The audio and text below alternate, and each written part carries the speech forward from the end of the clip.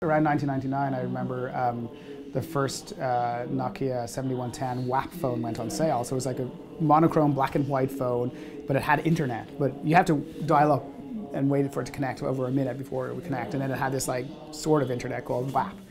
But I was like really intrigued by this idea that if you had this little thing in your pocket that was battery powered with no wires, but it could talk to the internet, and the internet's got servers, and servers are very powerful. This idea, it basically meant you had a supercomputer in your pocket, and so I was sort of inspired by the idea of this. And I went ahead and I sort of created some apps and services like mapping applications and email, and I put a name on it called Streetwise, and I got some sort of publicity for that. And from there I created a startup company called VoxPilot out of UCD with a couple of other people. I was the CTO, and we created speech recognition services for mobile. And so I've always been sort of in that field. And then in 2007, I started talking to Google, and they wanted to create a team, a focus really in London to work on mobile, because mobile was, it hadn't taken off still. Even though I had sort of made that phone in '99, it was still kind of like these phones that didn't really do much. Vast majority of search traffic was all desktop, almost nothing from mobile.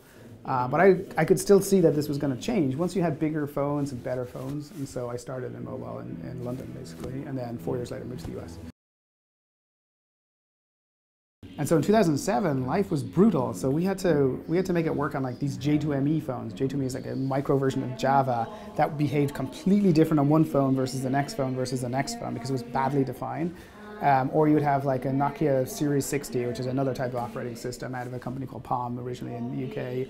Or you'd have Windows Mobile, which was sort of like a stripped-down desktop OS, but didn't quite work the way you'd want it to work. And it was very, very difficult to create these services, and it was very hard to scale them. For my team in London, we were building services for lots of different types of phones, but and then the first Android device launched in 2008, the T-Mobile G1. And we started, increasingly we started writing applications not just for existing phones, but also for these Android devices. And then as Android started to take off, and it was kind of slow for the first year, but then after that, with the Verizon Droid, it really started to accelerate. It was more and more my team was spending more and more of its time on Android because we could do more. It's like, hey, we can make speech recognition work on Android and make it seamlessly integrated. And so it just became like, in terms of innovating, you could just do so much more on Android. And we just started pivoting, doing more and more to Android. Eventually, one day, still early on, I'm like, I'm just doing Android. Let's just do Android. And if you look at things like we're doing in Android Wear, which is like wearable, Android for wearables like watches, for example. It's all about contextual computing. Like these devices have lots of sensors, and they can hear audio, and they can sense light, and they can sense air pressure, and they can sense movement in lots of ways. They know where the Earth's magnetic field is. They know how they're moving through electromagnetic space, and so they can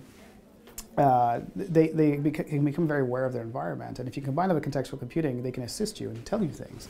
Like, for example, my watch can tell me that, and it did. It told me that it was going to take 20 minutes to get to UCD today because the weather's bad. Like it knew where it was going to go because it was in a calendar invite, and it knew the traffic, and it knew how long it normally takes, and it can put all this together. And it's just kind of incredible. And I think that's sort of the future. I think that's where Google really sort of excels in a lot of ways, is in that sort of large-scale machine learning. So I think you're right to bring it up. I think there's a very, very bright future. We can do a lot more. We actually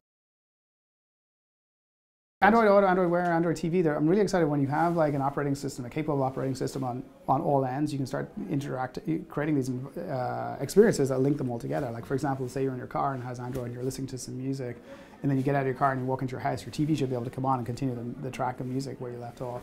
Android Auto is pretty amazing. The basic idea is you take your phone, you plug it into your car, and we go into what we call projected mode. And so projected mode is basically the screen is actually off, but it's actually projecting apps onto your phone. But these apps are designed for cars, so big buttons, very simple, but very powerful.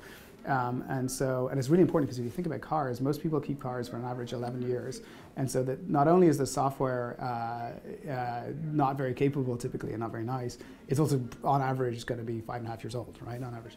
But projected mode, you're updating your phone every year or 2 years, whatever it is, and it allows us to continually improve the software. So I saw there was a Wall Street Journal quote who said that using Google Maps on Android Auto is like going from, compared to the original car, it was going from like a Motel 6 to a Four Seasons.